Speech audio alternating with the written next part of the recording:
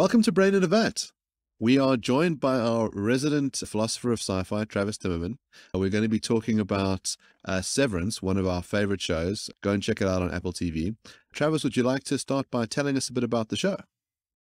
So I'm just going to go over the premise of Severance, which is so interesting in and of itself. So here's a setup of the show. Imagine that you exist sometime in the near future, and they've developed the technological capability to sever you when you go into work. And what severing amounts to is a discontinuity in your psychological connectedness. So when you go into work, you forget everything about your past, all of the details of your life when you exist in this work environment. And then when you leave your place of work, you forget everything that happened while you're at work and then regain all of your time, all of your memories from before you went to the workplace. And what you get in effect then is two different sort of narrative structures of your life, where there's complete psychological continuity between all of the times that you're in the office building and complete psychological continuity between all the times that you're outside of your office building, but no psychological continuity in between those two places. And this raises a host of interesting questions. So one is, and mainly, what does this say about personal identity? Are you one and the same person inside and outside of the workplace? Are you two different people in the same brain? Whether you're two different people or the same person, does this generate certain moral obligations between your work self and your at-home self? Is it ethical to do this? Is it prudent to do this? So I want to present a position, and I want to push you on your view as well, Travis. So the position I want to present is that it doesn't seem to be the case that the innie, the person who's at work, and the outie, the person who lives out of work, who don't remember each other's lives, it doesn't seem like they are the same person. So I want to make at least that claim. And then I want to say, but it doesn't seem like they're sufficiently continuous with themselves for them to be a coherent person either. It seems to me like there's no person that persists through time, even within the context of the innie or the outie. So the innie from day to day isn't the innie that they were yesterday, because there's this big gap. So as they leave the doors, as the innie leaves the doors of their job, they suddenly snap out of existence. And some people would say they snap back into existence the next day when they arrive back at work. But that sounds weird to me. How can something snap out of existence and into existence? So I want to say that the person before they were severed into two has ceased to exist, and the innie and the outie don't persist through time. What do you think? Do you buy it? Do you buy my line? So I don't know what the correct account of personal identity is. I tried to figure it out while I was watching the show. Couldn't do it. But I'll tell you what I think, and then I want to push back on your view a little bit. All right, so I'm inclined to think that personal identity sufficient condition is the continuity of the same physical structure that gives rise to your conscious experience. And that allows for gappy existence. Now, why do I think that? Well, one, cases where somebody goes to sleep, falls into a coma, hits their head and has temporary amnesia, imbibes too much alcohol or drugs, and then there's a gap in their conscious experience. All of those are cases where I think that person never goes out of existence in the first place. And so when you had Jeff McMahon on, he'd mentioned that Derek Parkett briefly forgot that he wrote Reasons and Persons. And I think on your view, you have to say the original Derek Parkett died and a new person came into existence who did not write Reasons and Persons. But in that case, and all these other cases that are structurally similar, I think it's one and the same person. As for gappy existence, it's admittedly weird when you think about it with respect to persons, but I think that we can have gappy existence for inanimate objects. And I don't see an in principle reason to think that inanimate objects and persons are going to be different. So if someone took my phone here and took it apart piece by piece and spread all the pieces out, I would think my phone went out of existence when all of those parts were spread out. Maybe they even mailed parts to all these different places in the world overnight, and then they're overnighted again. And then imagine that they're all put back exactly as they were before. I think my phone went out of existence and it came back into existence once the pieces are put back together. If that can happen for inanimate objects, I don't see why it couldn't happen for psychological creatures as well. So just to clarify, is your view that the physical underlying stuff that produces those mental states, those brain states are both necessary and sufficient, or just necessary for identity to persist?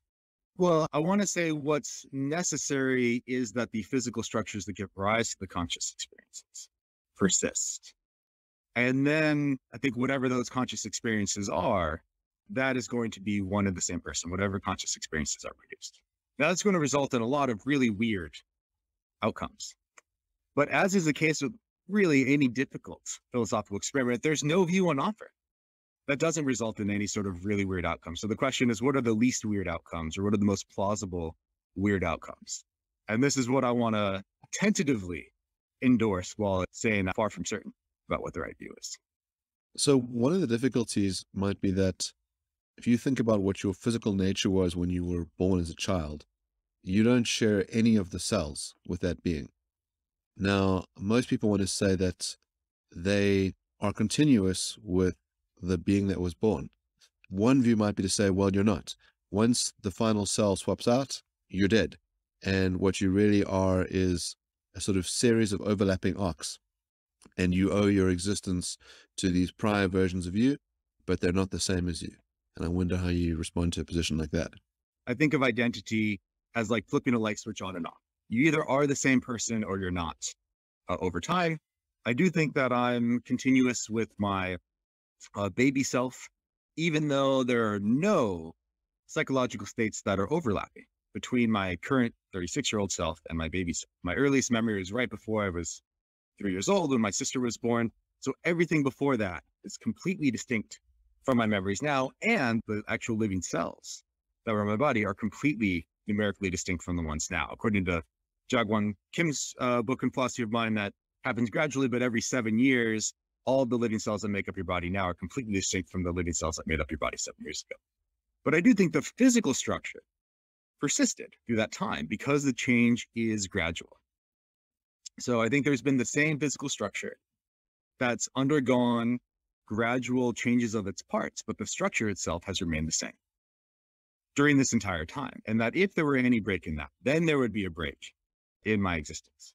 Now that does raise some very weird questions. So Jeff McMahon has this thought experiment where imagine that I have a degenerative cognitive disease, and it can be prevented by replacing a living carbon cell in my brain with a silicon cell.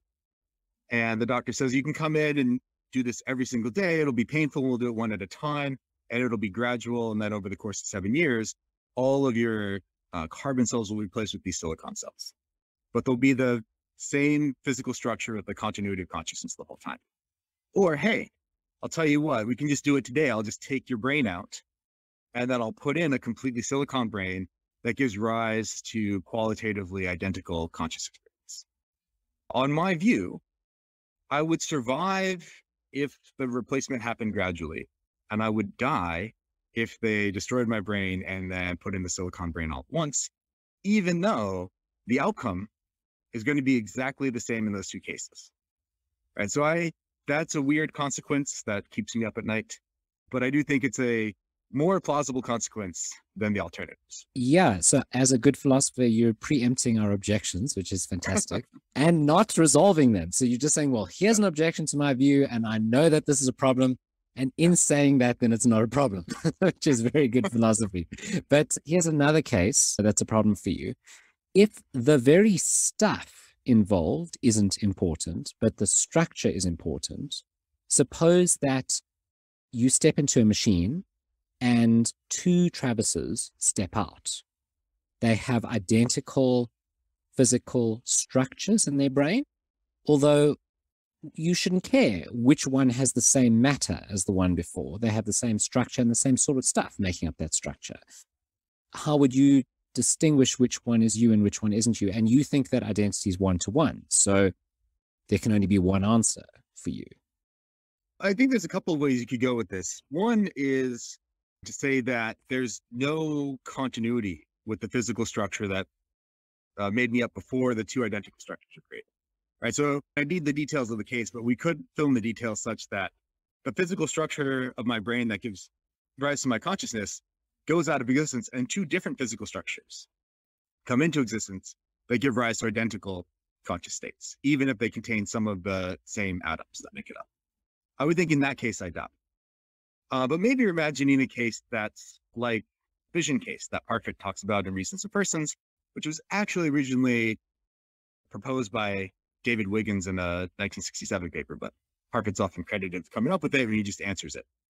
And what I want to say in those cases is what David Lewis says, which is, if you could cut my brain in half and maintain all the same conscious experiences, and then put each hemisphere of my brain into a different body, I think there were two people there all along.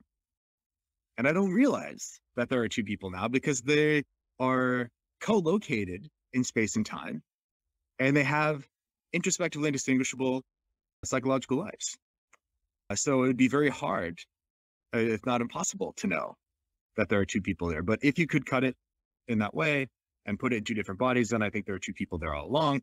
If you could cut it in a whole number of ways, then however many ways you could cut it, there's that many people that would have been contained in my skull at that same time, unbeknownst to all of us.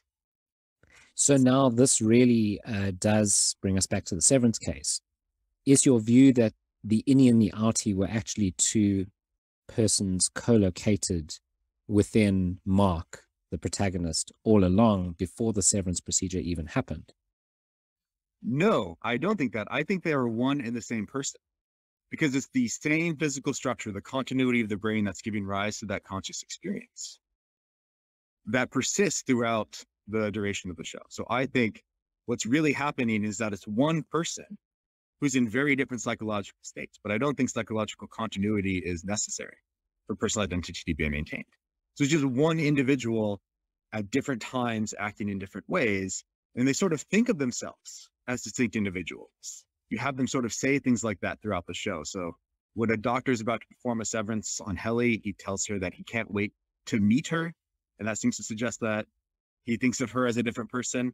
Helly, the character who's the one that's severed in the beginning of the show and is managed by Mark, she thinks of her outie as a different person, and she's trying to end her life and get her outie to know that she's ended her life out of spite. But then other characters think of themselves as the same person. So Dylan, one of the other workers, discovers that he has a child, and he thinks of it as his child. He doesn't think, I have an outie who's in my body and they have a child. He thinks it's my child and I'm being deprived of time with my child. So one of the things that's really great about, I think, the writing of the show, just as a tangential point, is that they don't take a stance on what personal identity is supposed to be. They sort of seem to recognize the philosophical issues that they're raising, and then they have different characters adopt different perspectives. But my own view is that it's one and the same person, even though there's complete psychological discontinuity. Why do I think that? Well, I'll say one thing about a real life case that I think is similar to Severance, but importantly distinct, that supports the view. So there is, many listeners may know, a famous punk band called the Sex Pistols, and the lead singer, John Lydon, also known as Johnny Rotten, grew up in working class Britain, and he got spinal meningitis as a child. And he went into a coma. And when he came out of the coma, the person that came out, I'll phrase it without begging any questions, had complete retrograde amnesia. So the person that came out of the coma after spinal meningitis had no recollection of earlier John Lydon's life for the first 7 years of his life.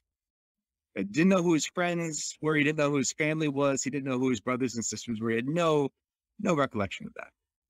And I think that's the same person that came out as John Lydon before the coma, John Lydon after the coma. And then after, I think, 4 years, those memories came back. So then he remembered all of the times from before he was 7. Now, my view is it's just one and the same person over time. And I don't have to say anything funky about that case. But if you accept a psychological account of personal identity, or if you accept that as a criteria of personal identity, as I think you do, Jason, then you have to say something about that case. And it's not sure what. Do you want to say a different person came out of the coma? So there were two people, John Lydon pre-coma, John Lydon post-coma. And then what happens when their memories are fused together? Do they turn into a third person? Or is it now two people with one psychological perspective? I mean, all of these things seem very weird to me. And I can avoid that with my account by just saying it's just one and the same person over time. I mean, I agree. My account's going to have some metaphysical weirdness to it, but your account's not going to account for Johnny Lyden's experience. So I can well imagine people would say to him after he woke from the coma before regaining his memories, "You're so different to the old Johnny. You don't laugh at my jokes anymore. And your character's quite different. You've changed a lot. We don't enjoy the movies together that we used to enjoy. And even your taste in music is different. You couldn't account for that." Or you'd have to say that it's metaphorical speech when people say to him, "Well, you're a different person." And he himself might feel resentment at the previous Johnny and how much people like the previous Johnny and not the subsequent Johnny. I mean, I don't know if any of this is true. I'm just saying, as an example, we can well imagine him feeling resentment towards the old Johnny and a lot of people preferring the old Johnny. And it does feel like my position saying that they're distinct individuals would satisfy that intuition, whereas your position, you'd have to say something like, well, they're thinking metaphorically, or they're not fully understanding the metaphysics involved. I mean, yeah, that is what I would say, but I don't see that as a bullet fight. So they're either not speaking literally, or they're mistaken about what personal identity is. And that's fine. Personal identity is really hard. I don't know what personal identity amounts to. And I could imagine him feeling resentment, but that just means there's moral reason to not go on about how a person was better before some horrible accident they suffered. I mean, here's another real life case. I knew a guy, not very well, but I knew a guy in high school who got in a car crash and he suffered some brain damage from that. And it totally changed his personality. So there was psychological continuity between himself pre-car crash and post-car crash. But then he went from being very reserved and sort of calm and planning everything that he said very carefully to being very outgoing and to being sort of incapable of restraining himself. He just, as a result of the brain damage, would say whatever came to his mind the moment it came to his mind. And his aesthetic taste changed and his friends group changed. And I think that's the same person. They underwent some radical personality change, but they had a continuity of the same physical structure that gave rise to the conscious experience the whole time. And I mean, I wonder what you would say about that case. Would you say you can't undergo any sort of change in character like that and it turns into a different person, even though there's psychological continuity? Or do you want to say it is the same person? If it is the same person, then it seems like your view is subject to the same sort of issues that you were just raising from mine. Yeah, I want to say they're different people. I want to say there was person pre-car crash and person post-car crash, and they're very different people. Although in my view, memory helps. So if you remember the things that the old person did, that helps. And so there might be a resource there if I wanted to say they're the same person. Do you think the person that inhabited your, say, 7-year-old body is different from the person now? I'm quite uncertain about that because on the one hand, it does seem like there's a series of interlocking memories that go all the way back to that 7-year-old. It also seems like, if you believe psychoanalysts, that the experiences of the 7-year-old inform our behavior today. And so maybe there's that sort of psychological profile link or character link that matters. But on the other hand, it seems like the similarity between me and that 7-year-old is so small compared with the similarity between me and Mark that I seem to be more Mark than that 7-year-old. So I got a couple of thoughts. The one, I suppose, is there's a looseness in language that people use. So someone will say, "You're not the person that I married, and therefore I want a divorce." And what do they mean when they say this? The one is they could mean something like Jason means, which is that person who I married no longer exists. They changed sufficiently through their behavior or their belief states, and then some clone took over their body, and I didn't marry that clone, and so I'm out. Or they mean something else, which is, your character traits have changed sufficiently that I no longer feel like I want to be with you anymore. Or this relationship doesn't work anymore because you've shifted in some way. But we still see them as consistent. I mean, you can imagine Johnny Rotten saying, "I really wish that I remembered what it was like before I went into the coma." And that seems like a consistent thing for him to say. In other words, he sees himself as one being. And then when he does remember, he says, "Thank goodness, I've got my memories back," as opposed to going through a series of deaths. It would be interesting as well, if Jason's right, we might have to reconceptualize our account of death, which is that people die all the time. There's a body that seems to house these new beings that get birthed all the time once there's sufficient changes. If you go through enough dramatic things, I mean, and Jason takes the view, you drink too much, you die, a clone pops up. If that is the case, and by the way, the first ever existential comics takes this view. It's playing with Parfit's teleporter machine. And there's a guy who refuses to get into the teleporter because he thinks you die. And then he sort of thinks, well, maybe I die all the time. Maybe I die every time that I sleep. And by the time that he physically dies, he says, I don't fear this because it's already happened 1,000 times. And so you could take that kind of view, and it might change our moral views about death and killing if we think that people die every couple of weeks. It's not a big deal, but it seems like a dramatic position. Yeah, it does seem very much like a dramatic position. I think what goes wrong with the person in the existential comics is that the change happens gradually when you're not going through teletransport. And when you do go through teletransporter, all of the matter, as Parker describes it, it breaks up, and then you get completely numerically distinct atoms that come together. So there is that break in psychological continuity and physical continuity from the physical body that gives rise to the psychological experiences. So I think that teletransporter machine is death, then the gradual change is not. And right, if people really are dying all of the time, then a lot of choices that we make seem far less risky. Death would seem far less bad.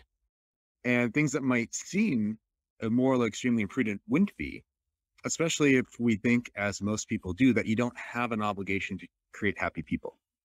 So if it's permissible to refrain from creating a happy person when you could do so, and the future person that would be in your body is just a distinct happy person, then lots of things that might seem extremely imprudent, say deliberately getting addicted to heroin or something like that, would then perhaps no longer be imprudent. That might be the way to maximize your well-being for the short time that you have on this earth. And then there's no negative consequence from that, apart from failing to bring in some other happy people who would have otherwise existed. Okay, so I think there's two important clarifications to make. So the one is that I don't have to take the extreme position of this view, which is that we're dying all the time. So dying every time you take a spoon of sugar or get a phone call that makes you a bit excited, or orgasm, or you're not going to die each and every time one of those happens. I want to say that there's sufficient continuity between those instances that you survive. So I think people can survive for many years, unless they go drinking every weekend, in which case I think they die regularly.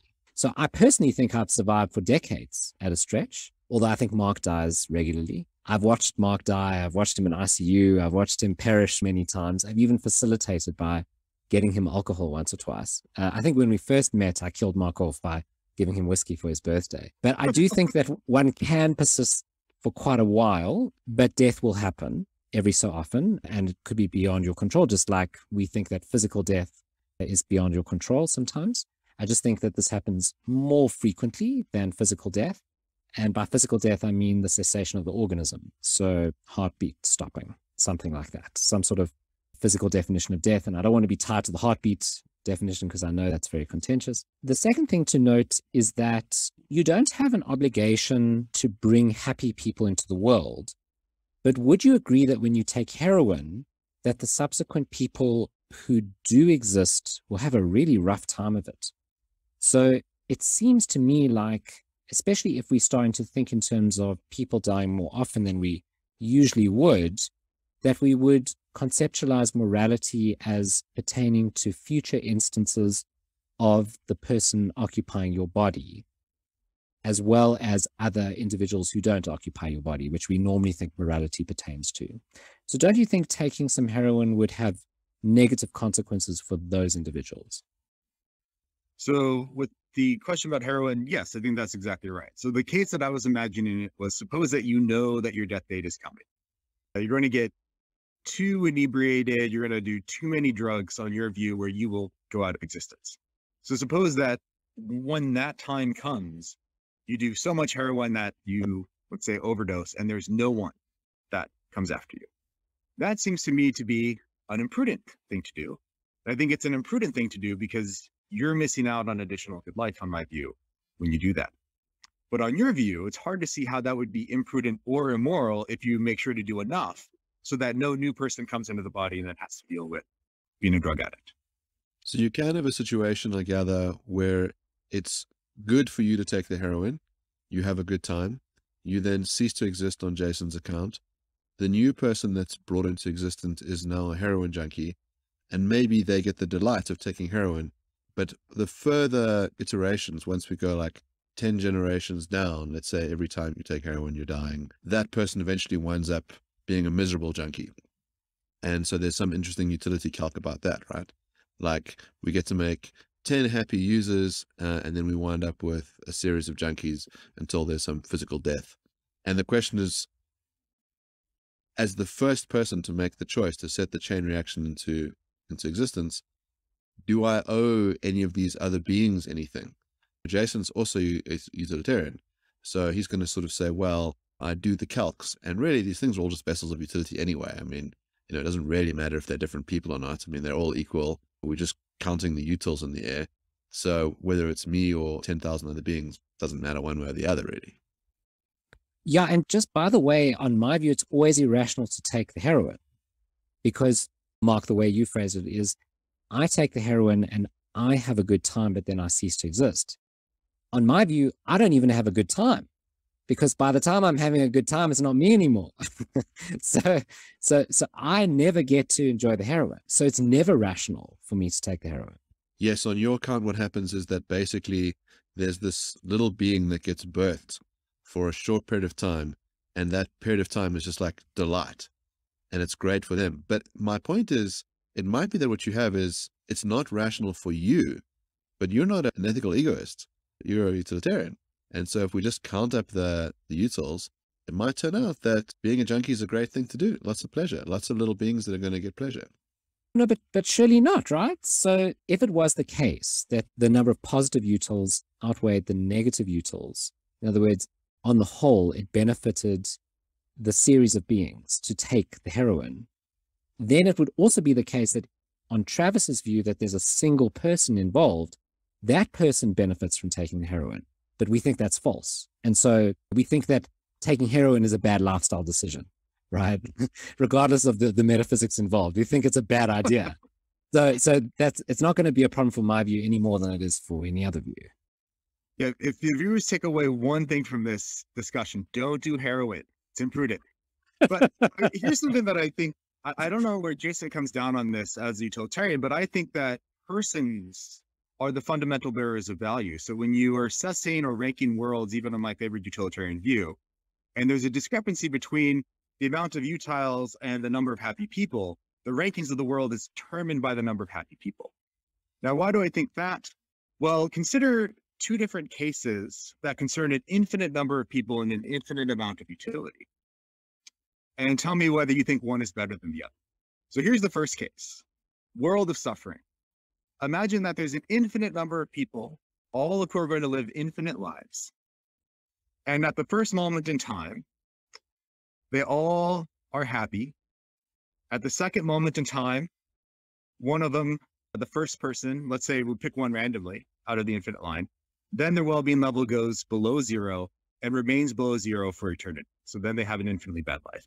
The second moment in time, a second person goes from being happy to the negative well-being level, and then they're negative for all eternity. And that repeats every single moment in time. So now what you have in the world of suffering is that each moment in time, there's a positive amount of infinite utility and a finite amount of negative utility. But everybody in that world lives an infinitely bad life. Contrast that with the world of pleasure, which is the converse version of the case. So everybody starts off below the zero well-being level. And then at the first moment in time, pick one person randomly, they get to the above zero well-being level and they remain positive for eternity.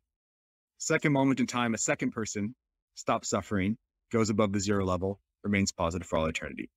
And then that happens. And in the world of happiness, at each moment in time, there's a finite amount of positive utility and an infinite amount of disutility. But everybody in that world lives an infinitely good life. Whereas in the world of suffering, everyone lives an infinitely bad life. I think the world of pleasure is better than the world of suffering. The world of suffering sounds horrible to me. It's right there in the name. The world of pleasure sounds amazing.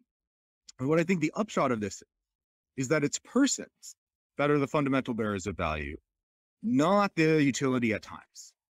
And if we accept that, then I think we can avoid these counterintuitive cases when we're thinking about finite amounts of utility as well. It's more same amount of utility, but spread out across happy people is better than the same amount of utility where there's lots of people that have lives that are not worth living. Would this be a problem for a utilitarian who does not think that persons are the bearers of utility, but they're a negative utilitarian, or they feel that negative utility or suffering is much more important than positive utility or happiness or pleasure? In other words, they think that when you're doing the calc, you discount positive utility perhaps to zero. You only count the negative utility. That seems to avoid this case. I'm not sure whether you could reformulate the case that it would still be a problem for that position. Yeah, I mean, I think it could avoid the case in versions in which you bring about no sentient life or sentient life where there's pain. But I don't think it can handle cases when the only options available to you are different amounts of pain. And then if they say persons aren't the fundamental bearers of value, but the utility at times, then they'd want to pick the times that have less pain rather than more. And that can result in worse outcomes for individuals. So I think they can avoid it in some subsets of those cases, but they're going to be subject to that problem when the only outcomes are ones that include some disutility. Interesting. I mean, I can hear what Simon Blackburn, one of the previous guests on our show, would have said. He would have said, well, these kinds of discussions make no sense to me. They're so hypothetical. They're such weird, bizarre worlds that I don't want to permit that kind of discussion, that it's meaningless and it doesn't inform whether morality in our everyday lives pertains. In other words, it doesn't inform our account of morality. So he'd want to say that once we're discussing these kinds of very weird hypothetical worlds, he'll disallow the thought experiment. I think that's what the utilitarian needs to do a lot of the time. They need to push you into an incredibly refined version of the thought experiment and then say, hold on, this is now so divorced from everyday life that it doesn't illustrate anything about morality in everyday life. Well, Simon Blackburn is much smarter and more accomplished than me, but he's wrong. If he would say that, he's just wrong. I mean, so one thing is there's no reason, I think, in principle to rule out hypothetical experiences, thought experiments. If they're so far removed from reality that you have a difficult time understanding what's going on, or if they're underspecified, or if they're so bizarre that it messes with our concepts, then I think we should discount our judgments in those cases. But just seemingly being different from reality in and of itself, I don't think should make us discount our judgment. So I was at a conference a few weeks ago, and this person who's a friend of mine gave this thought experiment about somebody who had a foot that was completely functional, but was causing chronic pain, and she wanted it removed. And one of the people in the audience in the Q&A says, well, that's so unrealistic. How could we possibly make judgments about that case? My friend said, oh, no, that's an actual case. And I just gave you all of the details that you read about in a medical journal. But there's no sort of difference in their epistemic state when he told them that this was actualized rather than just merely fiction. But the other thing to say about the infinite cases is I don't know if that's far removed from the real world. So, I mean, I'm not religious. I don't believe in an afterlife, but there's really smart people who do, and I wouldn't be so confident as to assert that's impossible. I think there's good arguments for that. And if there's an afterlife where everybody can have positive infinite utility, then that's an actual case where we're dealing with infinite utilities. Or if the universe is expanding and collapsing, and depending on what the correct account of personal identity is, we are created in perpetuity, where it seems from our perspective like the first time that we're living, but in actuality, it's just the sort of Nietzschean eternal recurrence. Then that's a case where we're dealing with infinite utilities as well. So I think on some plausible views of cosmology, on some viable views about religion in the afterlife, we're going to be dealing with infinite utilities in the actual world as well. So even if we have to restrict it to real life cases, I'm not sure that this is so far removed from real life. So I want to return to something we talked about earlier regarding severance. Seems like there's two different ways of cashing out what's going on with people. The one is that when you get severed, a new being gets birthed. And the other one is to say, no, it's just one being with different facets of them. And you mentioned a situation where Heli tries to commit, I think murder-suicide would be the best way of putting it, because it's ambiguous what's going on. She gets into the elevator. The elevator is the thing that switches you over to innie or outie, ties a cable around her neck, and the outie basically wakes up and is dying. And so there's a sense in which it's either a signal of, if you don't let me out, I'm going to kill you, or it's a genuine attempt at suicide in the innie state because Helly has a horrible time as an innie. And so I wonder, if you take the view that suicide is morally permissible, that someone has a right to end their own life, and I'd imagine maybe you take the view, if you're depriving yourself of all these wonderful things to go ahead, you're doing something wrong, but maybe that's your ability to kind of waive that future. But it seems like there's something different here where Helly's ending someone else's psychological states. And it seems like we think it's permissible for her to die. Is it okay for her to die if it has an effect on the outie? Yeah, right. So she seems to think of her outie as a different person. So even if she is in effect just committing suicide, relative to her belief, she's ending her life and ending the life of her captor.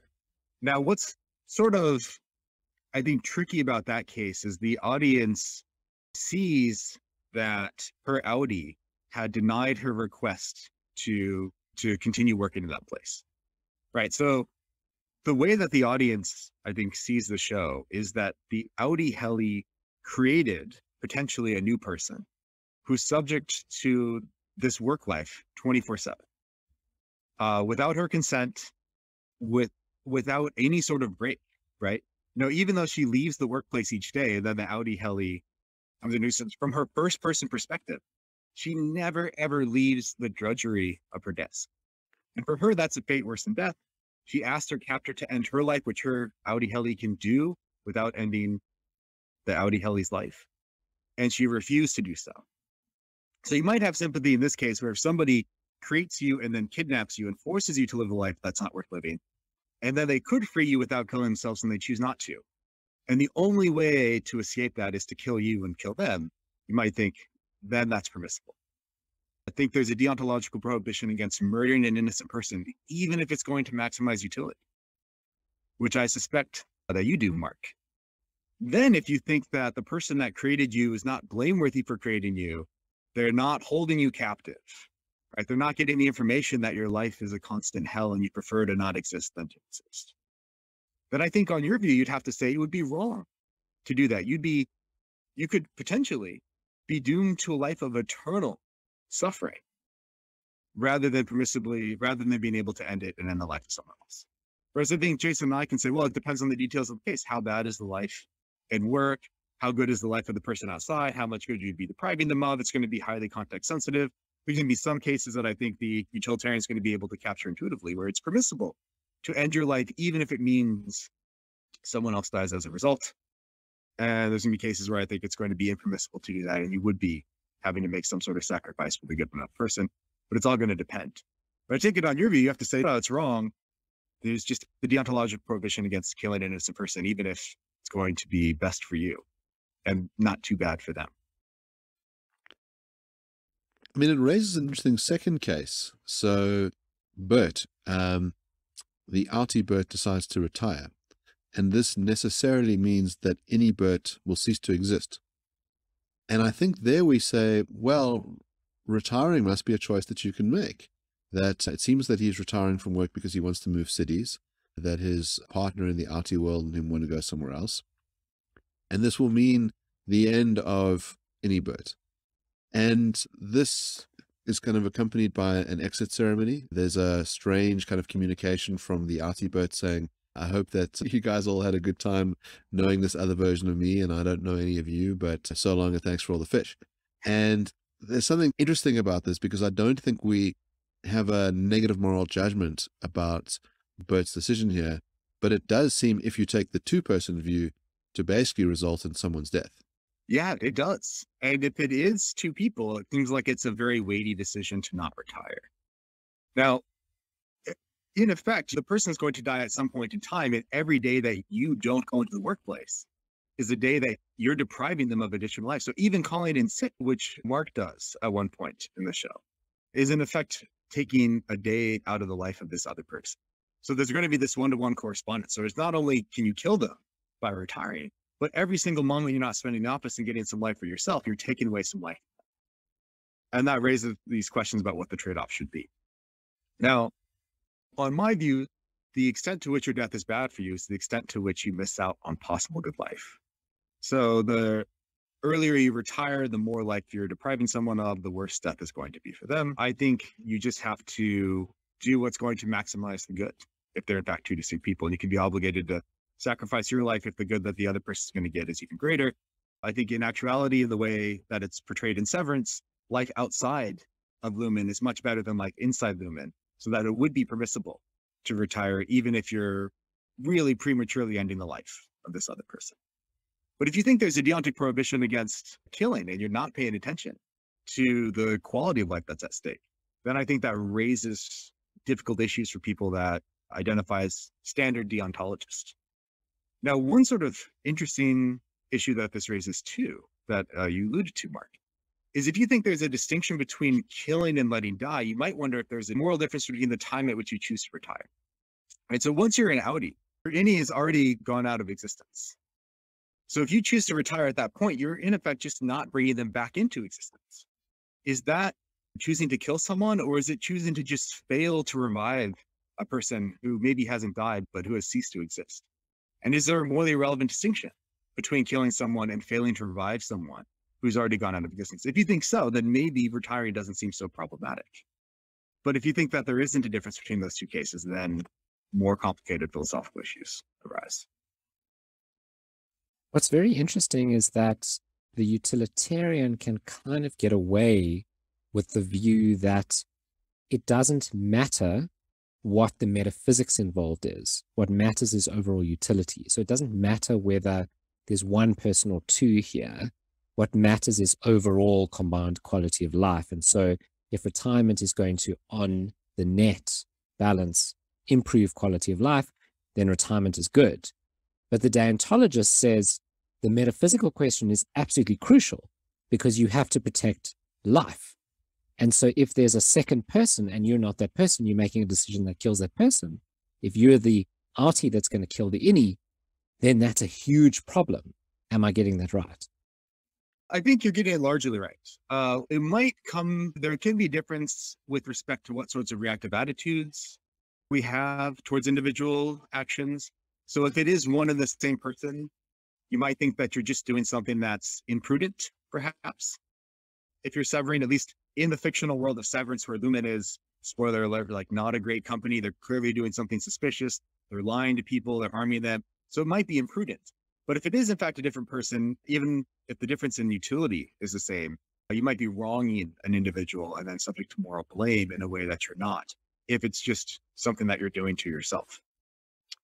But Jeff Sebo has a paper where he imagines like a nighttime and a daytime version of a person who want to live very different lives. And even if they're the same person, he thinks the fact that they're so distinct means that you're in a position of justice with respect to them. So maybe even if it is the same individual, you might want to have different reactive attitudes to the innie and outie version of yourself, even beyond just saying that you've done something that's bad for you. You've done something that's bad for a version of you that's quite distinct, and that might generate something like agent regret in William's sense. One other case where it could be different is a wacky infinite case that is not like the real world. So to go to what we were saying before, but if persons are the fundamental bearers of value and a world with more happy people rather than fewer is better, if you accept that version of utilitarianism like I do, then you do get a weird case if you imagine like one infinitely existing being where every moment of time is happy. And suppose that they could sever, and suppose that severing results in two people. Now you've created two beings that have infinite utility, and that's going to be better than one. And then they could sever again. And then if they each sever, you'll get 4. And then if they sever again, you'll get 8. So if you have a case with one infinitely existing being where every moment of time they would exist would be a happy one, and time is infinitely divisible and severance brings about a new individual, then what you would be obligated to do as a utilitarian is to just keep severing over and over again to make the world better. But in the world, I think in the world of Severance in the TV show, I think you're spot on, Jason. So do you think that the person who makes the choice to sever, and Mark does it for an interesting reason. So for him, he's in agony. He's mourning the death of his wife. And so he wants respite from this. And that's why he wants to sever. He wants some time when he's not living with this turmoil. I suppose he doesn't know what life's like in the workplace, but in some senses, workplace Mark is quite happy. He has a purpose. He's a manager. He guides people through this process of emerging as a new being. Does Artie Mark do something wrong by getting severed? Now, there's another character who gets severed for her births. She thinks that the process of giving birth will be very painful, and so wants to basically have that experienced by someone else.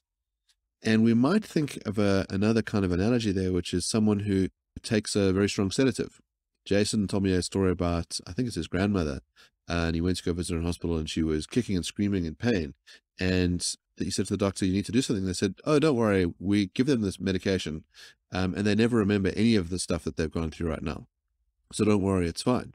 And his view was, it's not fine.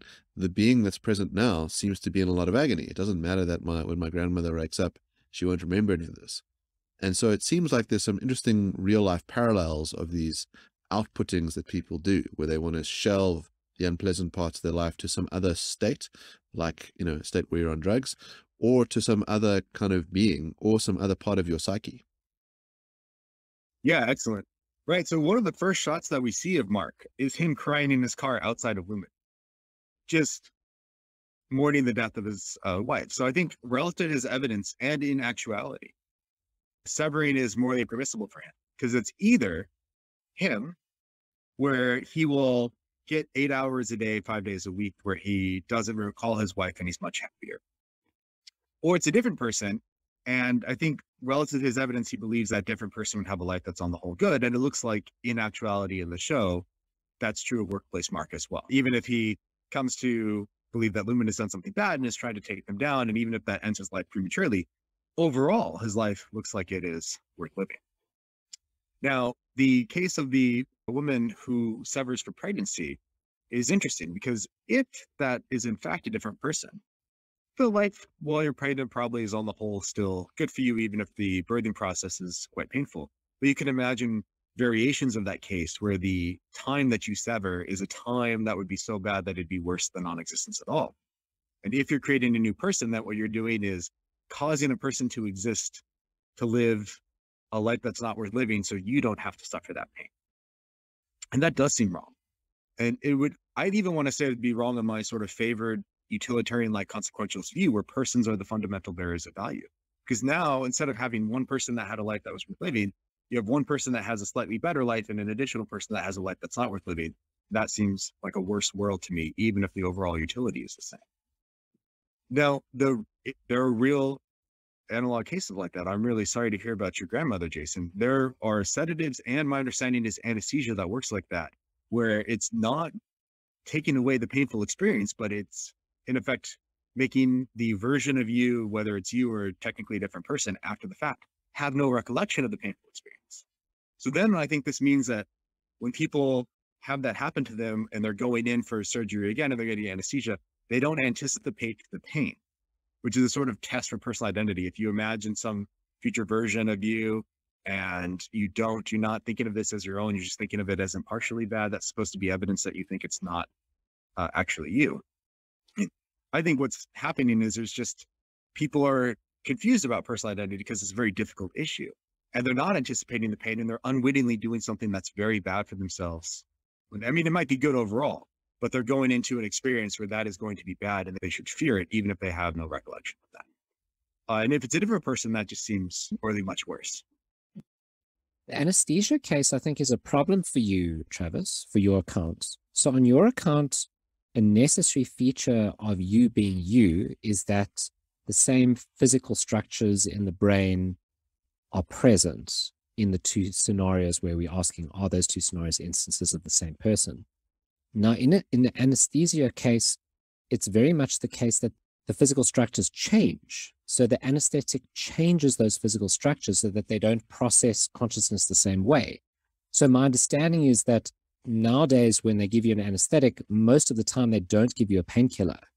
So there's a bit of the brain that seems to be experiencing pain, or the same receptors are firing, or the same neurons are firing, but the rest of the brain isn't receiving that signal.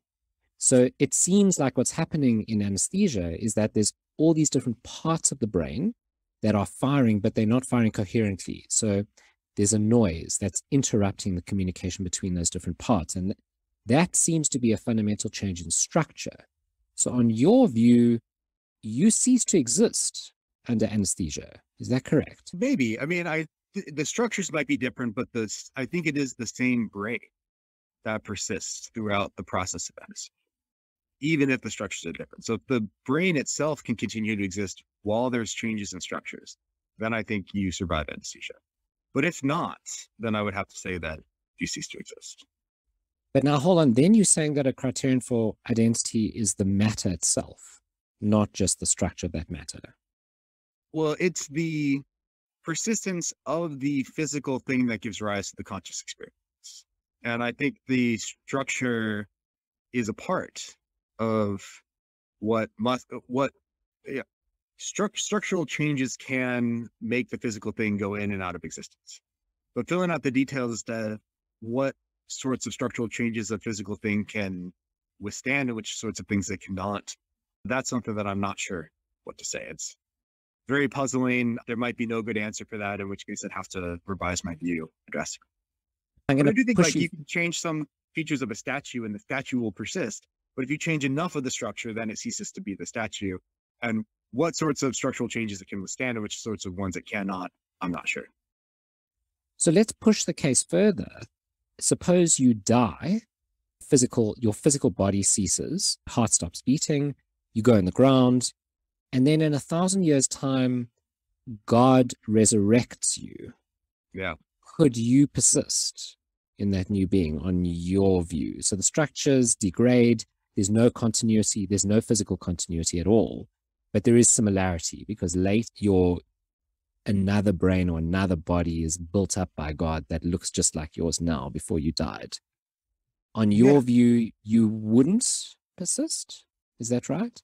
Because you don't have continuity? My brain is completely deteriorated. It rots. Yeah, it rots. Yeah. Right. So what are the atoms that make up the new, is completely distinct atoms that give rise to the same conscious experiences that I had at the moment of death? So is your position that if they were the same atoms, then there could be continuity, and if they're not, then there couldn't be? Yeah, I think that's the way I want to go. Now, then I'd have to say that you could have me multiply instantiated if you if God takes the atoms that made me up 7 years before my death and the atoms that made me up at my death, and then instantiated those, then I would have to say that I would be instantiated in different places. And that's very weird. And that seems analogous to the sort of fission case too, where I then would want to say that those two post-resurrected people are distinct from one another, but I'd want to say that they each seem identical to me. And that seems to violate a very plausible rule of logic, transitivity. In this case, if I'm identical to resurrected me 7 years before my death, and I'm identical to resurrected me at the moment of death, but they're not identical to each other, then I have to give up transitivity. That seems bad. I don't want to do that. So maybe I'd have to say it wouldn't be me, and whatever God would resurrect would be a clone version of me. Or I'd have to say it would have to be the cells that make up my brain at the time of my death. And if it's completely different cells, then I think it's not me. It's in effect just a clone. So it seems like the difficulty in your position is that you've got two pillars. The one is about structure and the one is about the same physical matter. And it's unclear whether you need both or one is sufficient. So if it's the same identical atoms, then you have to say, well, I die every 7 years. And your way of getting around that is to say, well, no, the structure kind of remains the same. So because there's the slow replacement over time, there's continuity. So I wonder if you have to pick a line or not. Yeah, why do I have to pick a line? Yeah, I say that's right. It's the slow continuity is enough to preserve the structures that need to be preserved in order for personal identity to be maintained. So what seems, I suppose, a little counterintuitive about that is some people think you could survive if we could take all of your memories, all the stuff that makes you, and we put it into some non-biological being. So we put you into like an android, and that thing behaves in exactly the same way, as all the same beliefs, hopes, desires, but shares none of the physicality. You're going to say, well, if you replaced it one atom at a time, and I start off like a biohuman, and then I turn into the android, yeah, then I survived. But if we, flip the switch and take the consciousness out and stick it in the machine, I'm the ghost of the machine, then I died. And that seems arbitrary. Yeah. I mean, you sort of alluded to it earlier with your silicone case. Right. Yeah, it does. Very weird. Seems arbitrary. If you have an account of personal identity that seems less arbitrary and less weird, I'm all ears. But yeah, I mean, I fully admit that like that's a very serious problem. And this is just a limit of my own philosophical abilities, but I'm not aware of an alternative account that avoids all of this. I have another case to think about, which is someone who, let's say, does have dementia, and so they slowly degrade into mush. Do you think that they die while their physical body persists? So their memories disappear, their character traits change, all that stuff. Not as long as they have conscious experiences that their brain gives rise to. Then I think they're one and the same person. But this is what I think is the problem for like Jason's view and other views of personal identity. So presumably Jason thinks that they cease to exist as they deteriorate. And then imagine that they're able to take a medication that revitalizes their brain, and that same brain gets their memories back. And I mean, that's a science fiction case, but the John Lydon case, I think, is a real case that doesn't involve dementia, where it seems to me like Jason has to say John Lydon pre-coma and John Lydon immediate post-coma before they have the memories back are different people. But then John Lydon post-coma is the same physical being with psychological continuity and consistency of character that gets the memories back. So then I think Jason is going to have to say that John Lydon immediate post-coma and John Lydon post-coma with the memories are the same individual. But then you have to violate transitivity. And I don't want to give up transitivity as a criterion of personal identity. That seems like a cost to me. Yeah, so I want to say that pre-coma, during coma, post-coma are three different individuals.